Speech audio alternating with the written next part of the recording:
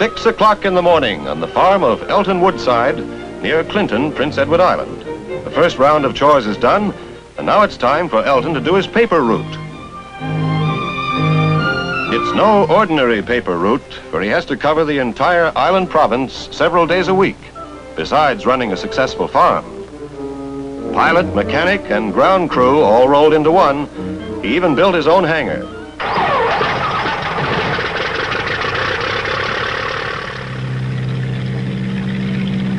The dairy herd no longer pays any attention when he takes off from his private field and heads over the neat maritime countryside for Charlottetown.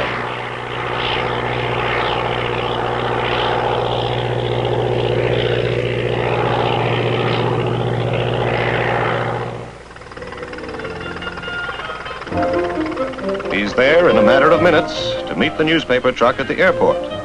Bundles of the latest issue come aboard his plane, bound for outlying parts of the small island.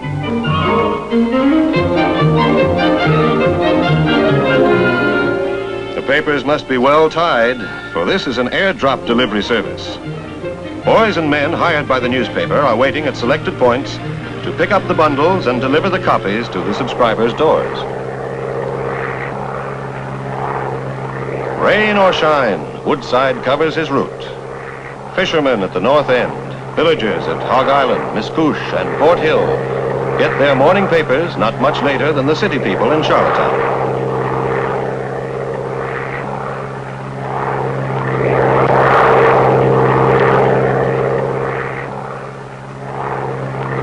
Woodside is probably the champion hand bombardier in the world.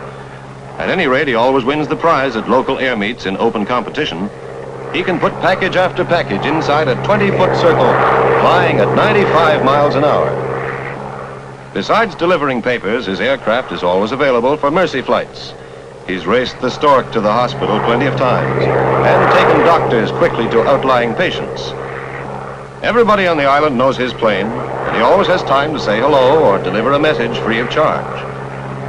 When winter blocks the roads and there's not much work around the farm, he's practically a full-time airline, doing charter passenger flights.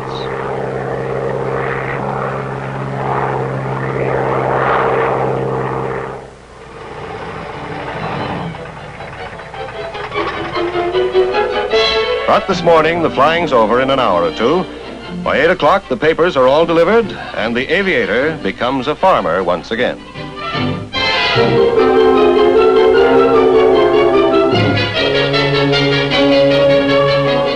With all that rush, he didn't forget to pick up a bag of fertilizer at the airport. After all, this is Prince Edward Island, and there are potatoes to be looked after.